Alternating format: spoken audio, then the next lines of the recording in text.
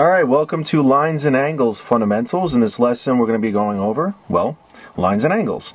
So you'll see in a second that we're going to go over the basics, and a lot of these rules are going to help you out for the triangle questions, because you'll see in a second that these are kind of brother and sister topics. Once you got the angle stuff down, the lines, it's very helpful for triangle questions. Okay, first thing you should know, how many degrees are in a line? Well, you should know that's 180 degrees.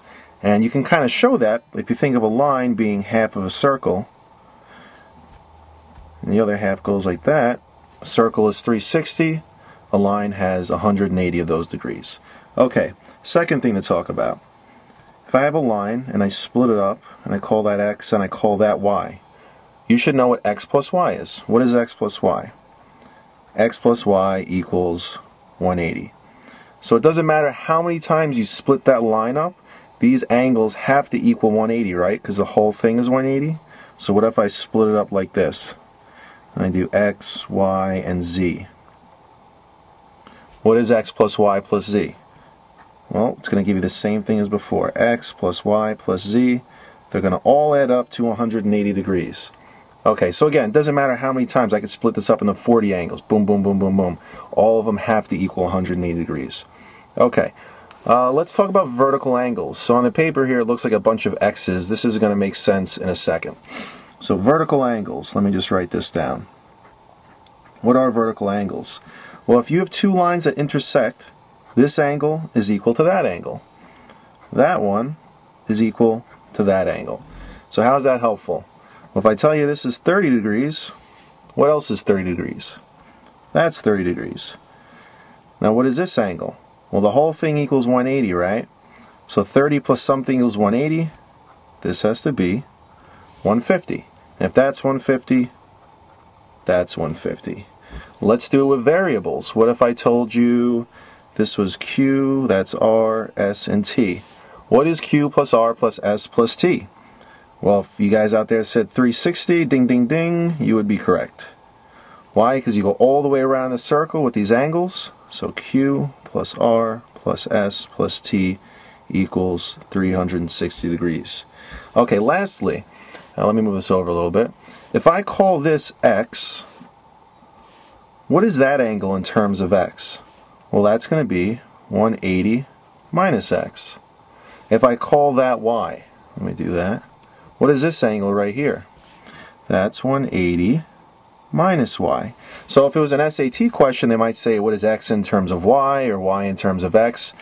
Because this angle equals that angle, you can say 180 minus x equals y. And depending on the problem, you'd either have to solve for x or y. Okay, let's talk about some terms here. Complementary and supplementary. Complementary means it adds up to 90. Supplementary adds up to 180. So I'll show you a quick example. That's a right angle, and I split it up into x and y. X plus y equals 90. Pretty straightforward, right? And this is kind of review what we just did. If that's x and that's y, x plus y in this case equals 180. Okay, let's go on to the next topic. Kind of doing things rapid fire here, but I want to get a lot in. Transversals.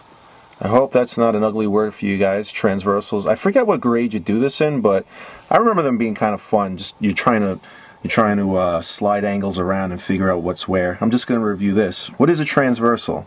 Well, the first thing you have to have when you're dealing with transversals are parallel lines.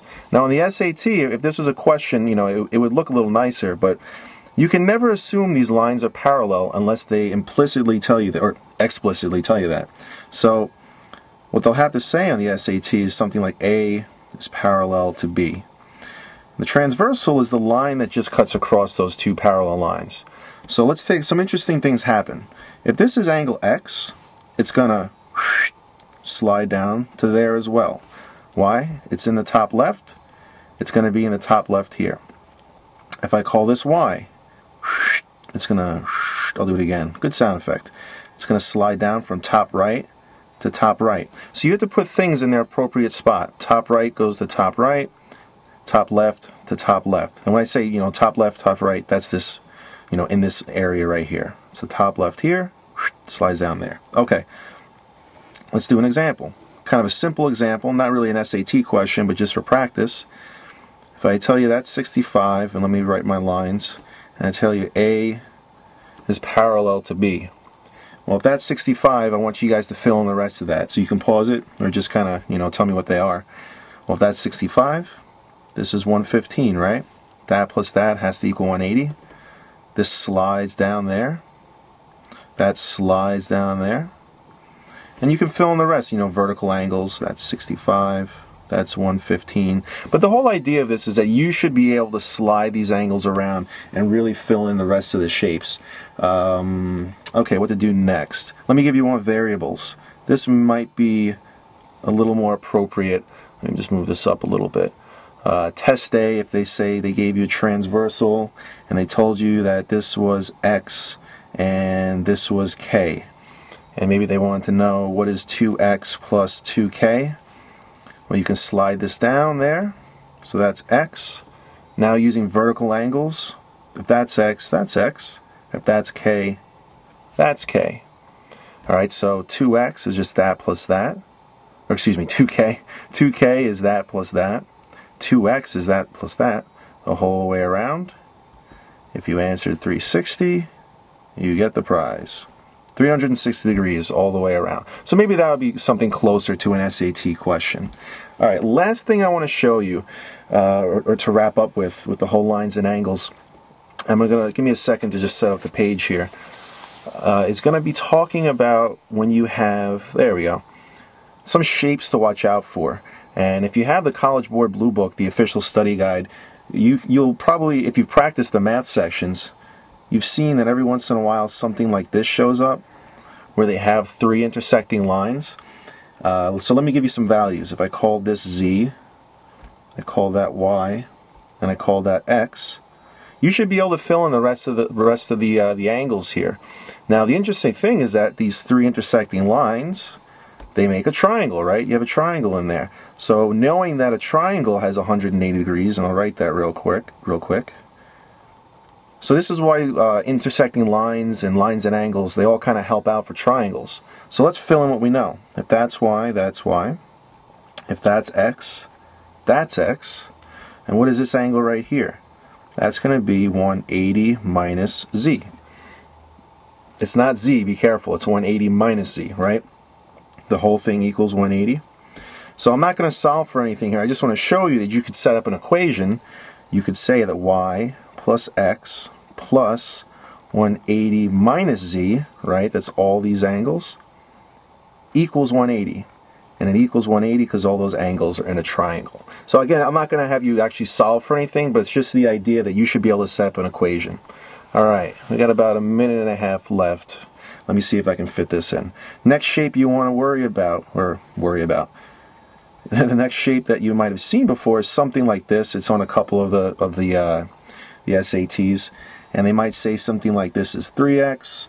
Maybe they'll say something like that's 40 and that's x. Here's A and B, and they might ask you to solve for A plus B. Well, again, if that's 3x, what is this angle right here going to be? That's going to be 180 minus 3x. So now you can add all those three angles, and I'm not going to do the problem out, but I just want to show you can set up an equation. So x plus 40 plus 180 minus 3x, and what should that all equal? It should equal 180, because that's all inside of a triangle. So that's kind of the point of me showing you some of these shapes, is that if you get some of the angles in here, fill in what you know. Even if you don't know how to solve the problem, I always think it's best just start filling things in, and hopefully that gives you some clues as to what to do. And you're not always going to know exactly where to get or how to get to the answer, but if you just start filling things in, it will definitely help you out.